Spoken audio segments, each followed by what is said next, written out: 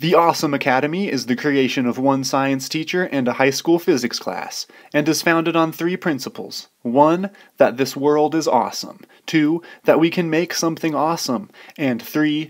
By sharing that awesome, the world will be even more awesome. This is Garrett. And this is Julia. Today we're talking about prehistoric clues to climate change. Hope you enjoy it. Today's topic, prehistoric clues to climate change. The U.S. Geological Survey and Northern Arizona University have found significant amounts of evidence suggesting future clues to rapid climate change. North American Packrat, or better known as wood rats, are small rodents that like to hoard things similar to their ancestors, collecting objects from their surroundings.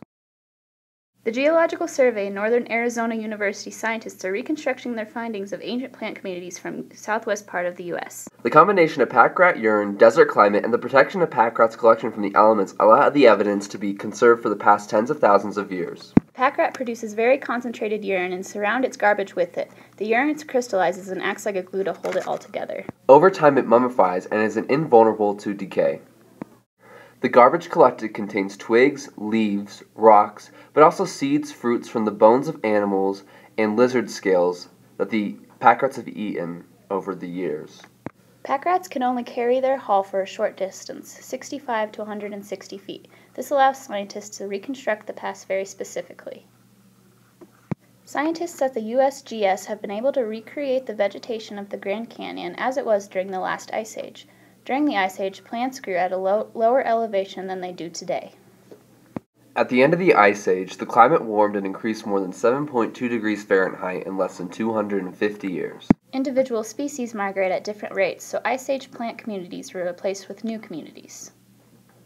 Similar things are happening right outside today.